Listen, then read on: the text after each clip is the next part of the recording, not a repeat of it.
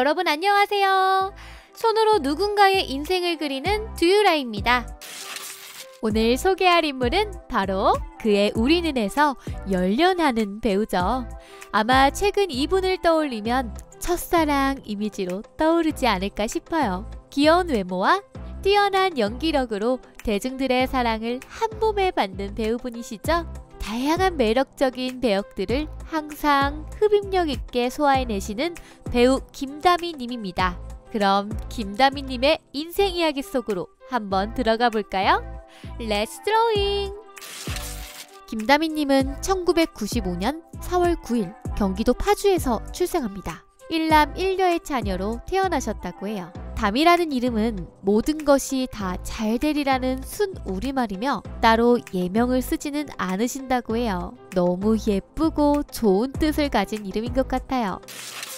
다미님은 어린 시절부터 드라마를 보며 그것을 따라하는 데 흥미를 느껴 자연스럽게 배우를 꿈꾸게 되셨다고 해요. 하지만 워낙에 내향적인 성격을 가졌었기에 그런 자신의 진로를 말했을 때 친구와 부모님께서는 너처럼 외모도 평범하고 끼도 없는 애가 어떻게 연예인을 하냐는 등의 쌀쌀한 반응 뿐이었다고 합니다. 그 탓에 어린 시절엔 진로가 배우라는 사실을 잘 밝히지 않으셨다고 해요. 그렇지만 혼자서 쭉 꿈을 키우다가 고등학교 땐 연기학원을 다니며 정식으로 배우라는 꿈에 한 발자국 다가서게 됩니다. 그렇게 연기학원을 다니며 꾸준히 배운 결과 인천대 공연예술학과에 입학하게 되죠. 입학 후에 다미님은 170이라는 큰 키와 작은 얼굴로 비율이 좋다는 장점을 살려 유명 의류 브랜드 피팅 모델로 활동하며 연극부에서도 극장에 살다시피 할 정도로 연기에 대한 열정을 보여주셨다고 해요. 그런 노력을 알아주기라도 하듯이 재학 기간 중에도 몇몇 광고의 엑스트라로 출연, 대학교 3학년에는 영화에도 캐스팅이 되죠. 그렇게 2017년 동명이인 프로젝트가 5월 25일 개봉, 2018년 4월 19일 나를기억해도 개봉하게 됩니다. 그리고 마침내 배우 김다미님을 확실하게 알리게 된 영화 마녀가 2018년 6월 27일 개봉하게 되죠. 이 마녀라는 영화는 10년 전 의문의 사고가 일어난 시설에서 홀로 탈출한 뒤 모든 기억을 잃은 소녀 자윤이 나이도 이름도 모르는 자신을 거두어 키워준 노부부 아래서 똑똑하고 밝게 자라다가 집 형편을 위해 오디션 프로그램에 나간 후 의문의 인물들에게 쫓기게 되는 내용입니다. 마녀의 출연 계기는 기사로 시놉시스를 접하게 되어 오디션을 보게 되었다고 하는데요. 당시 경쟁률은 1500대 1로 웬만한 대기업보다 경쟁률이 치열했다고 하죠. 그럼에도 감독님은 김다미가 아니었다면 이 역할은 할 사람이 없었다. 자윤이라는 캐릭터가 양면의 얼굴을 모두 가진 배우가 맡았으면 했는데 다미는 친구와 웃으며 놀 때와 사람을 죽이고 나서의 웃는 얼굴이 같았다 라고 말하며 김다미님의 배역 소화력을 극찬하시기도 했죠. 그 후 또 한 번 김다미님의 존재감을 확실히 알린 드라마가 이어서 나오게 되는데요. 바로 웹툰을 원작으로 한 이태원클라쓰.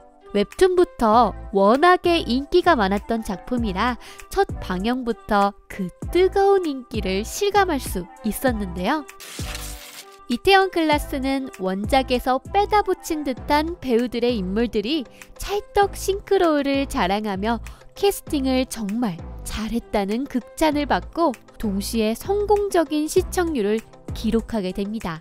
방영한 지 단 5회 만에 전국 시청률 10%를 돌파하며 최종회인 16회에서는 전국 시청률 16.5%, 수도권 시청률 18.5%를 기록하며 대대적인 성공을 갱신하게 되는데요. 그 덕분에 김다미님은 이 작품으로 2020년 제56회 백상예술대상 TV부문 여자 신인 연기상을 수상하며 또 한 번 놀라운 연기력을 세상에 알리게 됩니다. 사실 다미님은 이태원클라쓰 촬영 직전 바로 마녀2를 촬영하려고 했었지만 제작비 문제로 촬영이 미루어지다가 새로운 배급사로 바뀌며 주연도 바뀌게 되어 특별 출연을 하는 방식으로 짧게 출연을 하게 되었다고 하는데요. 기존 마녀에서의 다미님의 카리스마 있는 연기를 좋아하던 대중분들에겐 굉장히 아쉬운 소식일 것 같더라고요. 하지만 또 다른 멋진 배역으로 다시 볼 수 있으니 우리 너무 상심하지는 않기로 해요. 그렇게 짧은 시간 숨 가쁘게 달려와 그해우리는 작품을 찍게 되죠. 다미님은 구견수라는 배역을 맡았으며 학창시절에 전교 1등과 전교 꼴등을 붙여두고 서로에게 어떤 영향을 미치는지 관찰한 다큐멘터리 방송이 미래에 한 번 더 인기를 끌게 되며 헤어진 연인이 다시 만나는 스토리를 담고 있는 드라마인데요. 여기 나오는 연수는 전교 1등이고 치열하게 살아가며 인생 목표도 굉장히 분명하지만 오히려 그렇기에 사회의 틀에 박힌 정형화된 인물이라고 합니다.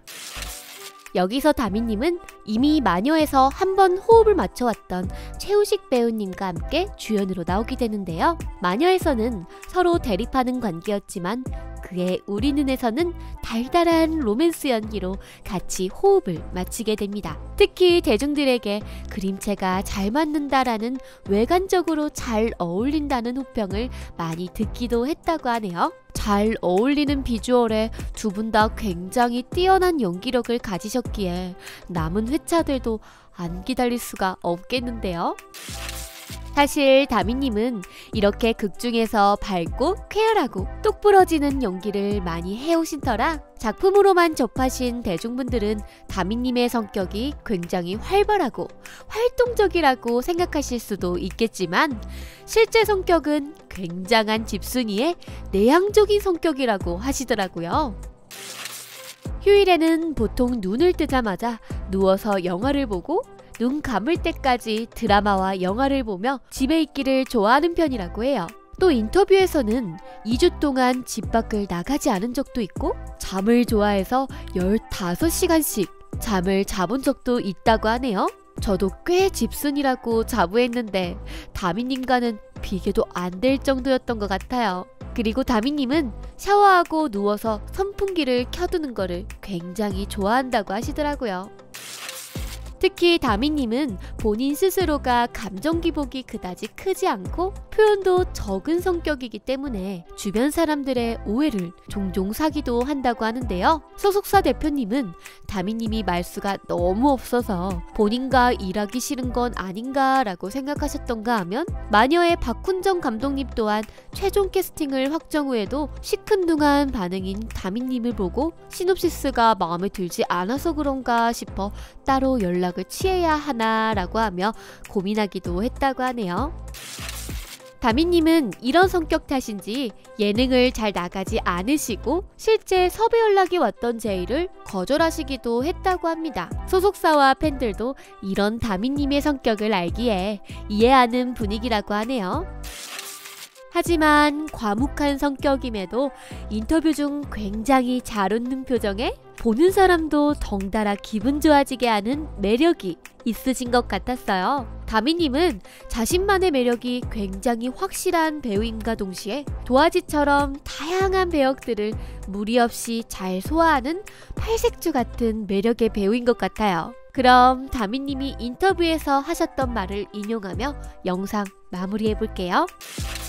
연기를 사랑하시는 이유가 뭔가요? 라는 질문에 다른 것도 아니고 사람에 관한 거라서 더 재밌는 것 같아요. 캐릭터들 간의 관계, 감정이나 그 성격을 표현하는 것이 재밌다고 느껴졌고 배우들과 감독님들, 스태프분들이 호흡을 맞춰가며 장면을 만들어내는 것도 흥미로웠고 무엇보다 평소에 실제로 할 수 없었던 것들을 카메라 앞에서는 할 수 있다는 점이 매력적으로 다가왔어요. 하면서도 자기 자신을 알아가는 것도 있다고 생각해요. 다미님은 배우가 됨으로써 어린 나이부터 이르게 확 변한 삶을 살고 있지만 꿈을 포기하고 싶었던 적이 있었냐는 질문에 아직 그런 적은 한 번도 없다고 대답하셨습니다. 배우가 되고 나서 꿈을 이루긴 했지만 그만큼 잃는 것도 많았을 다미님은 그럼에도 불구하고 연기만큼 재미있다고 느끼는 것을 아직 찾지는 못했다고 하시더라고요. 이렇게 하는 일에 흥미를 느끼고 사랑하기 때문에 다미님의 진심 어린 연기들이 대중들에게도 전해져 감동 있는 연기로 출력된 것은 아닐까요? 앞으로도 멋진 연기를 보여줄 다미님의 다양한 작품들과 매력적인 배역들, 도화지 같은 다미님이 또 어떤 작품으로 대중들을 울고 웃게 할지 너무너무 기대가 되네요. 다미님의 앞으로의 행보도 드라에서 쭉 응원할게요. 시청해주셔서 감사합니다.